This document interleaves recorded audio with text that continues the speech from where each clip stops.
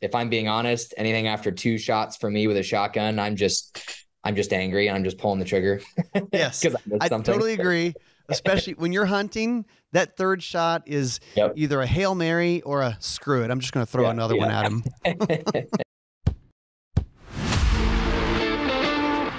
I'm Ryan Gresham,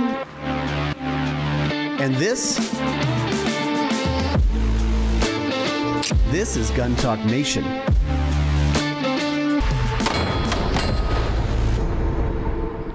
This Gun Talk Nation is brought to you by MGM Targets, Guns and Gear, Remington Ammunition, Primary Weapon Systems, Silencer Central, and RangeReadyStudios.com. All right, welcome into another edition of Gun Talk Nation, where we talk about everything in the world to do with guns. Today on the show, a recurring guest on the show, Joel Hodgdon, Remington Ammo. Welcome in, man. Thanks for having me back, Ryan. Always good to be here and gun talk. So Joel, what you been doing lately? Are you been shooting any? Is there anything that's like ammo wise that you've been playing with?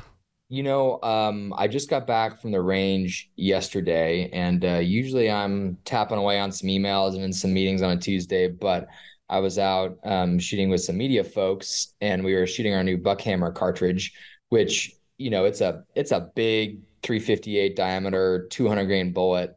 And we were just kind of landed in on some steel, like a couple 100 yards out. So it was nice. The trajectory was probably like a catapult. You know what I mean? It was kind of in there, but it was still good. And, big enough bullet, you when you hit it, that's for sure. I mean, that round, you guys developed it, and it seems to be gaining some traction and with a new cartridge, you never know. Like, is it going to catch on? It's always a chicken egg thing. You develop this round, and then you need gun companies to kind of chamber it. And then a lot of people haven't shot it yet. So what's it like to shoot? Because this is not necessarily a high pressure round. It's not a Magnum. No. Mm-mm. Nope. I mean, I believe 360 Buckhammer is at 50,000 PSI, which you think about. Buckhammer came from 30-30. So we started off with a 30-30 Winchester parent case and basically just skipped the steps in our production process and our brass draw to get rid of the bottleneck and to extend that brass case out to be, I believe, 1.8 inches, 1.7 inches, something like that. So, it was it's a cool little round, and it uses more modern propellants. So 30-30 came out 100 years ago, pre-smokeless powder, believe it or not. So now using more modern propellants, modern gunpowder in Buckhammer, the pressure's up versus 30-30. So we can kind of cook that thing a little bit faster. So it's fun to shoot. I think it's like, looking at our numbers here at Remington, 360 Buckhammer is maybe 15% more recoil than a 350 Legend. But something like 25% less recoil, 30% less recoil than a 270 Winchester. So, I mean, to me, it feels like shooting a 30-30. Somewhere. Yeah. It's maybe a good round. I mean, I know that the whole straight wall thing, but maybe also a good round for newer shooters, youth shooters, maybe. Totally. I agree. And you think of, did you shoot a lever gun much growing up? Was that something you guys did? A little bit, but not a ton. Yeah. Sure. Yeah. Same here. I mean, in Kansas, where I grew up, of course, you can use any cartridge you want for big game hunting. But I grew up in kind of the northeast part of the state. And so that part of Kansas is more like Missouri. I mean, it's timbered, big rolling hills. I think all the deer I ever shot growing up were 250 yards or less across the cornfield, right? Or across the creek or whatever. So for me, shooting a 30-30, shooting a lever gun, 360 Buckhammer, it just kind of feels like deer season. It's kind of nostalgic and fun little action, and you feel like John Wayne throwing that lever around. That's great. It's great. And I mean, lever guns in general are just sort of hot right now. You have Marlin is back up and running with Ruger taking that over, and that's been a good thing. And I mean, you talk to dealers, and lever guns are just hot and selling, which is weird because then you have like super high end double stack 1911s that are $4,000 that are just like literally John Wick type guns. And then like those are fun, but then you have lever actions that also people are buying. It's such a dichotomy, such a split there. And yeah, it's like shoot a mile and a half, 7 PRC, fastest cartridge known to God or man, or it's here's this lever gun that's shooting bowling balls, right? And have fun. So it's fun to see. I don't know if it's Yellowstone or just people, being nostalgic or what, but did you see that 9mm lever gun that I think is it POF USA? POF, yeah. That's right. Yeah, that's a cool gun, man. Very modern, very, I guess you'd call it tactical, maybe. I mean, it's called the Tombstone, and it's all blacked out. It's not a traditional lever gun setup. One of the biggest deals is it has a detachable magazine, like a stick mag. That's cool. And people say, oh, it takes Glock mags or it takes Sig mags, or no, it's their mag. And the story behind that is they developed a mag for a different gun, a PCC AR, because they're sort of an AR manufacturer. And they developed this mag, and they have the tooling, the machinery to make all these mags, like it or don't like it. But like, they're like, well, we already have like a mag manufacturing capability here. We're going to use our mags. That makes sense. And they're good mags. I mean, I shot it ran fine. And that's kind of I think a hidden side of the industry that maybe your listeners might not hear about or think about a lot. I mean, when we're developing a new cartridge or a new load, just a new style of ammo, or I'm sure the firearms folks the same way, you have to think about tooling and machining and lead times and what your supply chain can source, and what you're able to get out the door. And as we all know, it doesn't do me any good at Remington to announce a new load and not make any of it. Right. So I think when we come up with new products like 360 Buckhammer, we're always thinking about, hey, how can we make sure we're getting this stuff out the door? That's a big deal. Yeah. I've been shooting a lot of shotgun lately, and we're going to take a quick break. And after that, I want to dive into some shotgun talk. Summer is the season for shotgun shooting, breaking clays. Well, Remington Ammunition has a lot of different loads for your clay shooting. One of the ones I'm looking at is the STS. This is their premier STS. If you're going to get serious about it, they have the really nice stuff. There's a lot of pro shooters who use Remington Ammunition, and pretty much all the gauges and a lot of different types of loads. But we're talking about 20 gauge sub gauges and using lighter loads. So a 7/8 shot charge, 7/8 ounce. It's going to be less recoil, and you can shoot a lot of it without bruising up your shoulder. So check it out over at Remington.com. A new season of Guns and Gear has started, showcasing the latest and greatest products in the firearms industry. We interview the industry experts about their products. We take the products out to the range for testing, for demonstration. We'll show them off. We'll see if something works, if they're showing us a particular feature that's interesting. And you can watch it right now on the Outdoor Channel, Wednesdays at 6 p.m. and 10 p.m. Eastern, as well as some other times during the week, or go online and find it. The Guns and Gear Show, Season 15. How about that? Sig Sauer, one of the guns that they introduced recently in the last few years that's really cool is the P322. Semi-auto, 22 pistol from Sig. And one of the things I like about it is it feels like a regular Sig, a striker-fired type pistol. It's not... because a lot of 22 pistols have a totally different operating mechanism.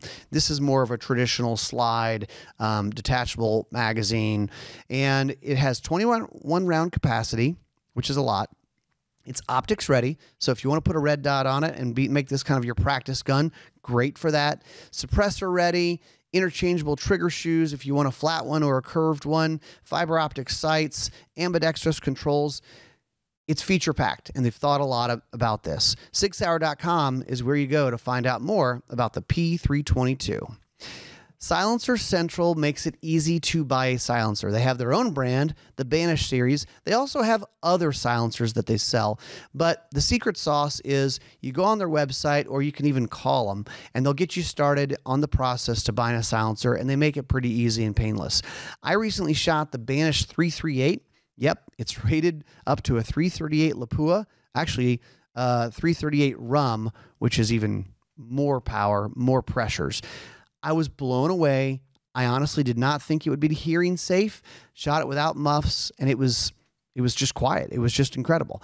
So that's one of the cool ones, but they do a lot of other stuff. And again, make it easy to buy a silencer. Go over to silencercentral.com to get started. So Joel, this is also the time of year for me. I'm not like a competitive shotgun guy, but there's pretty much, we don't have a lot of hunting seasons going on right now. And I start thinking about, especially as soon as it hits August 1st, you start thinking about hunting season and a little prep work. And one of the things, I've got this lab that it's going to be his first season hunting. I've been thinking about tuning up my shotgun abilities, shooting some more sporting clays. I even took a private lesson with a pro shooter, which, sidebar, if you've ever never done that, it's phenomenal. I don't know if you've ever taken like a wing shooting lesson, but most of us just go out and just spray and pray and kind of like, I don't know if am I behind it? Am I in front of it? But man, that's a game changer to take a lesson from a pro shooter. That's so smart. And just kind of like any pursuit, just being around somebody at that level, kind of seeing their setup and how they think about a target and their lead point, their break point. I mean, you can pick up a ton from those folks. And for what, a couple $100 maybe. Mm-hmm. Right? Yeah. Yeah. Yeah. We did, I think 2-hour private session, and it was, Annabelle Ayers is her name. She's national champion shooter that came through to the club I'm a member of. And I was like, heck yeah, dude, I brought a case of 12 gauge, and she's like, you only brought a case? I'm like, I thought that was a lot. I don't know. Yeah. And so we ended up having actually burned through that in 2 hours, and we brought more. I went and bought more from the club. And, but I mean, a couple of things, like one was doing some sporting clays. I usually start from a low gun because I'm not trying to win a match. I'm just kind of practicing for hunting. And her take was, okay, I get it. You're not a competitive shooter, but go ahead and start from a mounted gun. And yeah, we all know that you're most likely going to break more targets starting from a mounted gun, but also she said, we're just going to take the mount out of this training session. Okay. We're mounted gun. You're ready. Now we're going to talk about where are you looking and gun movement and set it up for the second shot and putting your gun in that place. But it's kind of a hold. We focused a lot on hold point. Where are you holding? Where are you looking? And I will say the next week I went and shot clays, and I didn't miss very much. I was just like, you were just tuned in. Yeah. It's amazing seeing folks at that caliber shoot. That gun barrel motion is very minimal, right? They're all about kind of knowing where they're going to start following the bird following that clay pigeon, and then where they're going to break that clay pigeon. And I'm not at that level, but for me, I'm like, as long as I break it, right? I mean, I'm just trying to figure out where I want to shoot it, but they already know when you shoot sporting clays at that level where you want to knock down that bird. So I think there's a ton we can learn as hunters from folks on the higher end of that sport. Absolutely. Well, they think about it just like any competitive shooter, whatever your discipline is. They think about it into the minutia details. It's like, I remember talking to a competitive shooter, came off the line, and he hadn't missed. He'd broken everything so far. Wow. How's it going? He's like, like you've broken everything so far today. Right. He goes, but I'm breaking everything on the back half of the clay. I'm like, wow. That's amazing. You and I are thinking, well, it broke. Yeah, exactly. Or half the time I look over to the guy I'm shooting with and I'm like, did I hit that? Did you see where the thing went? I'm pretty sure a piece came off, right? Yeah, like that counts. That's a big deal. And then the other thing you said, Ryan, that I want to tee on is you had to shoot more than a case, right? So, hey, I know I'm Remington ammo guy and this is not self-serving. I promise you, going out and shooting 25, 50 rounds a week, like you're not going to be ready. You really do need to go out and just shoot through some ammo and get better. And for me, I'm always tempted by going to buy that $10,000 shotgun or something really nice and fancy. But then I think, man, I bet if I just went and bought some ammo, I'd probably be a better shooter at the end of the day. I'm sorry, everybody. That is the secret. We all want to go buy the fancy gun and scope and this and that. But if you're comfortable shooting it, it fits you, and you shoot it pretty well, you probably should invest in more ammo and perhaps a little bit of training, some instruction? Just getting out and seeing different targets and going through a course and practicing that hold point, that break point, and all that. I think you'll definitely be better on some mallards or some pheasants or whatever you go off and chase this fall. I don't want my dog staring at me after every group comes through going, dude, what the hell? Yeah. You shot 3 times. Where are the birds? Yeah. I busted my butt all day and you're here missing. He's just looking at the sky, just disappointed. I know. The other tip I'd say for folks getting ready for hunting season with a shotgun, you'd be amazed how many people I talk to and they don't know where their hunting gun patterns, right? They don't know where that load's going to actually go down range. So I feel like more folks are patterning their turkey guns these days, but man, even your duck gun or your quail gun or whatever, man, get out and try it on some paper and, shoot a few rounds and just see, hey, does your gun, your load, are you a little low to the left? Are you right in the middle? Is your gun shoot a little high to the right? Because even just that little small an adjustment, you'll kind of know where your pattern's going, right? That's important. You're right. And I remember talking to Scott Carlson from Carlson's Choke Tubes. Great guy. And he was talking about, he is a great guy and he is like the choke scientist. You talk to him and you go, I had no idea I just thought it was a freaking tube that you guys drilled some holes in or something. Dude, he went off about patterning shotguns and he shoots everything. He shoots all the guns and there's certain ones where he's like, the chokes that come with that gun are not very good. Wow. And they don't pattern well. And you were kind of saying like point of aim, point of impact, maybe it's low or it's right or left, but also, certain chokes give you a better consistent pattern. Totally. And also you can change, sometimes you can change depending on the gun. If the pattern looks fine, but it's like, okay, it's really several, it's 10 inches higher than the center of my pattern is 10 inches higher than where I was aiming. It may be gun fit. And you can actually, a lot of even basic guns now come with shims to adjust the comb height or the cast on, cast off, and all those things that you can kind of play with. And guys, now is the time to play with those things and fine tune it because it could be magic. You could be like a way better shooter come season or shooting matches if you do those things. That's exactly right. And if your buddy went out to deer camp with you and he's like, well, I've never shot this thing on paper, don't know where it's going, you'd look at him like he's crazy, right? So I think it's kind of the same with shotguns. Like you need to take the thing out and kind of figure out where you're landing and heck, just like with rifles and picking out a bullet and a grain weight, some shotguns just like different loads. So take out a couple of boxes and pattern and just see what your gun likes to shoot. So I'm looking on your website, Remington.com. And obviously everybody knows Remington ammo. And you guys, I always kind of say you just make everything pretty much. Yep. When you think about shotgun loads and like target loads, if somebody comes to you, Joel, you're the guy, you work at Remington, I was going to go shoot a bunch of clays. And you've got Nitro, you've got STS, you've got Gun Club. How does somebody kind of decipher all that? Yeah, it's a good question. So it's always for me, hey, what are you trying to go do? Are you going to just your weekly trap club, just pretty casual, breaking some clays? Are you a high-end competitive skeet guy, and that's all you think about every day? Are you shooting, more international trap, bunker trap style, right? So there's a lot on our website, Ryan, and on our catalog, but just know that no matter what kind of competitive or fun kind of target shooting you like to do clay-wise, we have different loads kind of tuned for each of those. So, okay.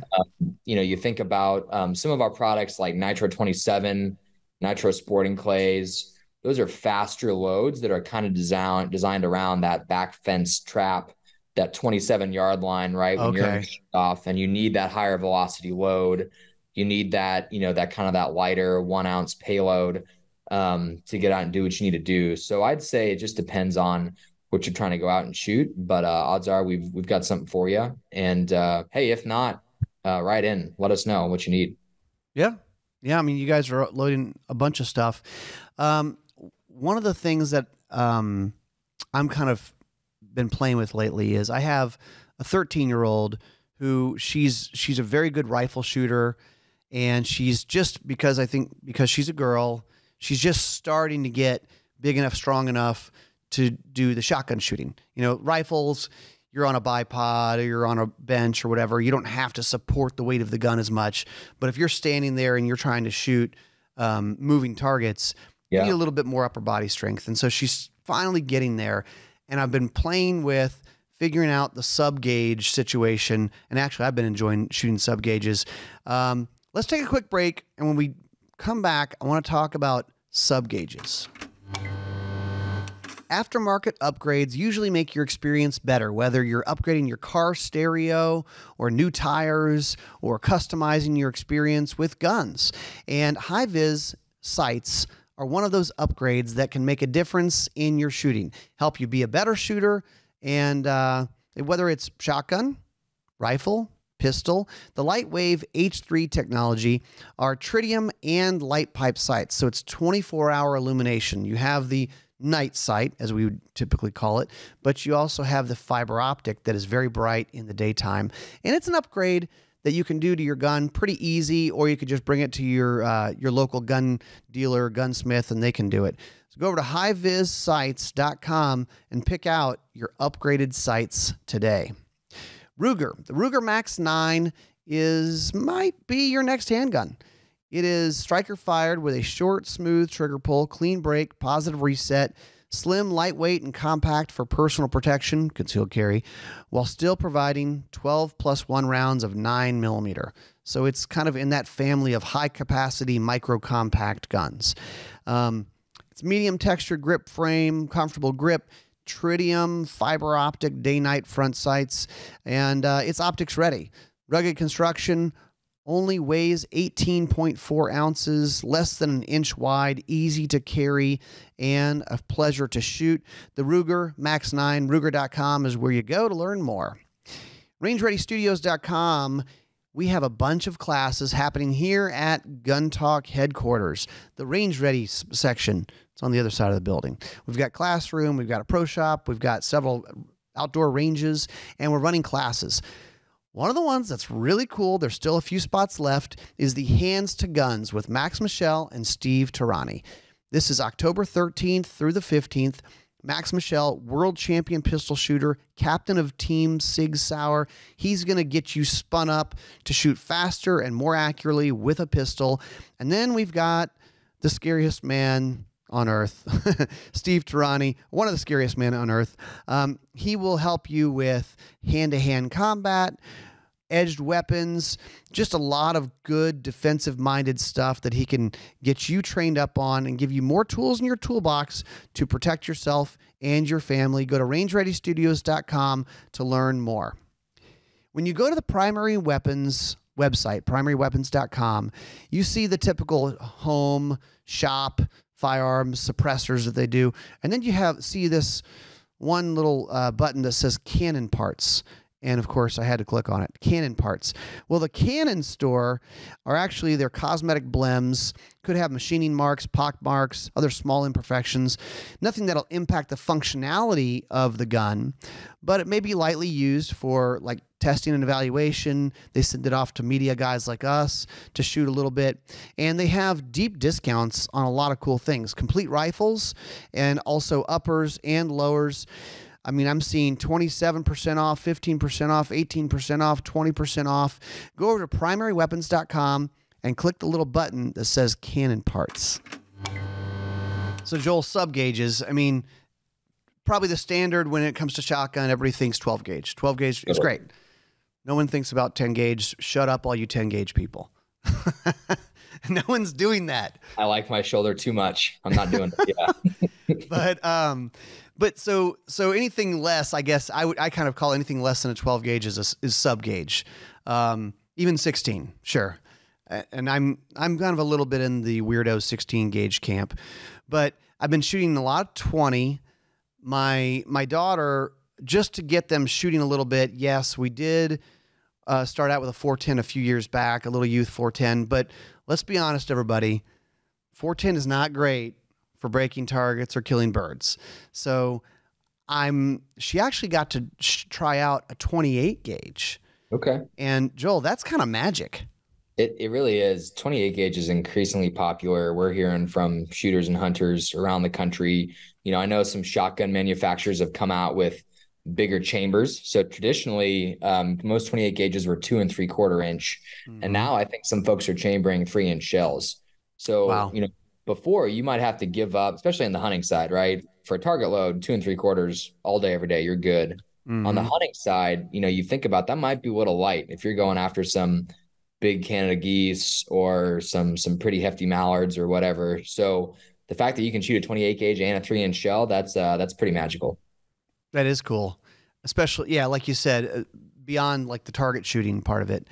I've been shooting a 20 a bit lately, and it's just pleasant. And when we talk about putting in the work, and even if you're going to shoot a 12 gauge for hunting season, you can shoot cases of 20 gauge and work on all of the aspects and mechanics of breaking targets, and then, of course, killing birds with a 20, and you save your shoulder a little bit. You save a little fatigue, because with that coach, I was shooting 12 gauge and going through more than a case of 12 gauge in a 2-hour session.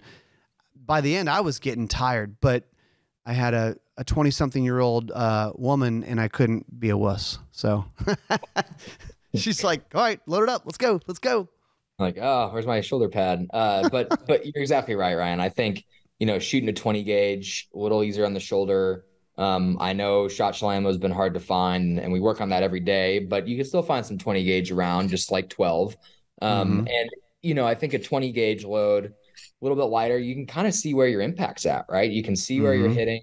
You can keep your cheek on that stock maybe a little bit easier. So I'm a 20 gauge fan. 28 gauge you mentioned is ballistically very similar to a 20 gauge.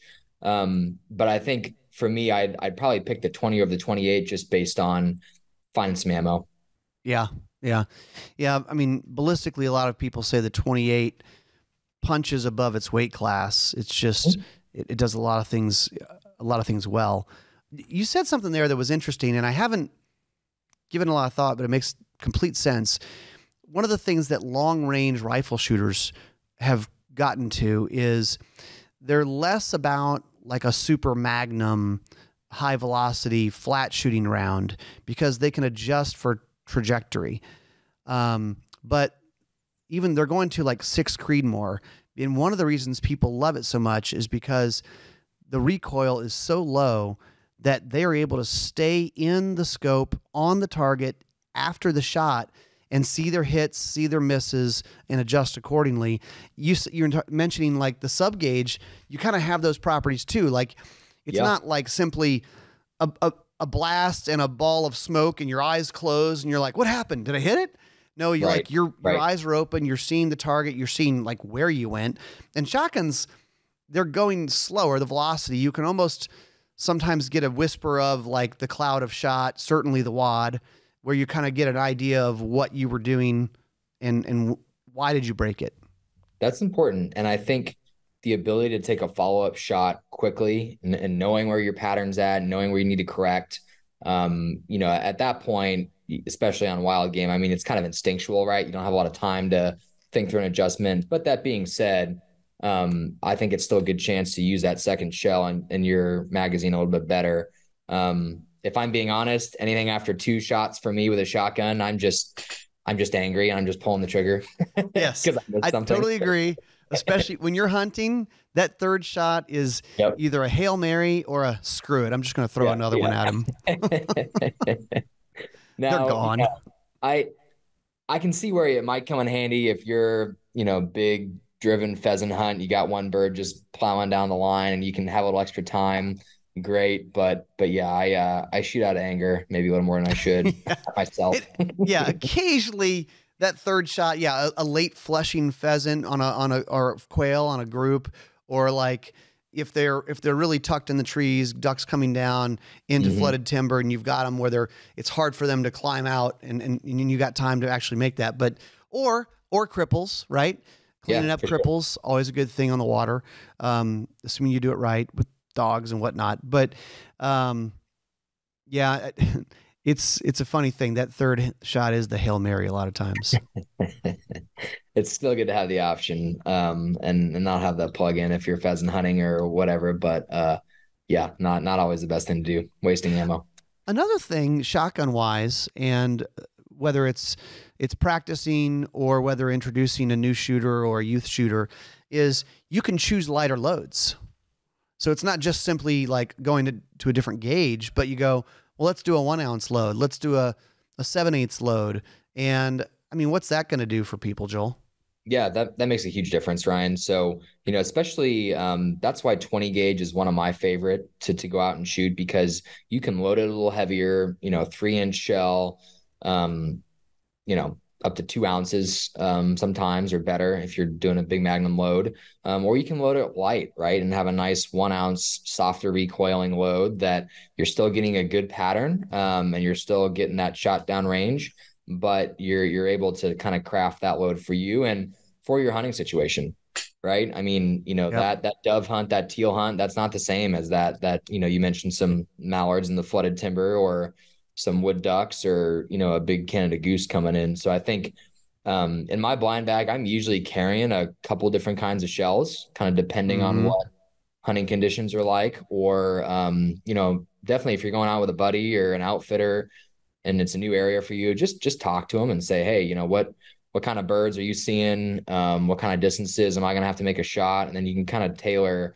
what you need for that specific situation. Absolutely. Yeah. And another thing, guys, just on all this shotgun talk, we talked about fit. It's a big deal for a shotgun. Your eye is the rear sight. And so just a little trick, if you haven't messed with it before, I mean, if you have a shotgun that you shoot well, then maybe everything's cool. But if you haven't tested this, mount the gun perfectly with your eyes closed, and then open your eyes and see, are you having to adjust to look down that top rib of the gun, or is it perfect? And if it's not perfect, you may need to either perhaps adjust your mount, but possibly you need to adjust the fit of the gun if possible. Very true. And, I think about dry firing practice at home, sitting in your living room with a unloaded pistol, of course, and always check your firearms, right? Make sure you're good to go. But, sometimes I'll kind of dry fire with my shotgun, right? And I'll Mm-hmm. just practice a shoulder mount and a cheek fit, 10, 20, 30 times to make sure that mount's consistent.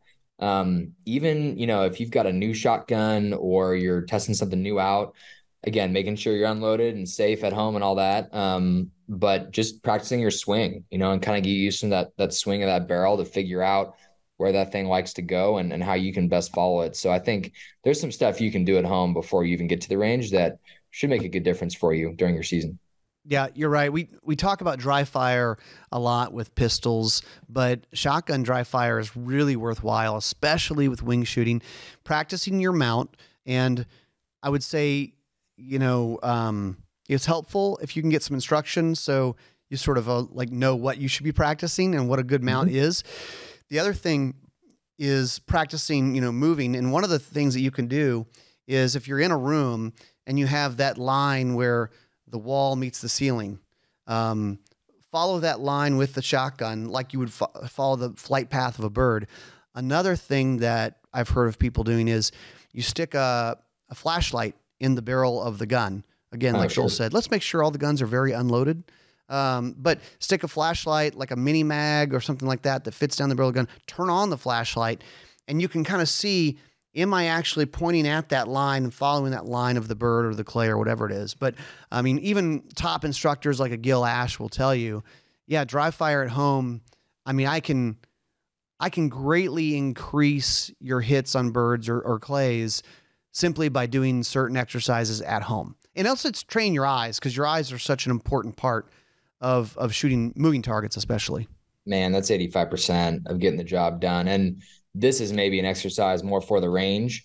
But, when you were talking about shooting that third shot, right, Ryan? I mean, when you have a full magazine with 3 shells in it or more, that weight differential, that's going to change your swing of that gun, Mm-hmm. and maybe even your point of impact. So I think practicing with a couple shells in your gun and making sure you can handle that weight. Again, make sure nothing's in the chamber, make sure you're at the range, wherever you need to be safely. But practicing with a fully loaded shotgun to kind of get that swing right, and your consistency down. Again, that's another good tip and something I should probably go do more, to be honest. Yeah. Yeah. Very cool. Joel, thanks for being on with us, man. Thanks for having me. As always, it's good talking shotguns and buckhammer and all the above. So thanks for having me. Always fun. All right, you guys, pretty easy. If you want to find out more, go to Remington.com. Thanks for listening, and we'll see you next time on Gun Talk Nation.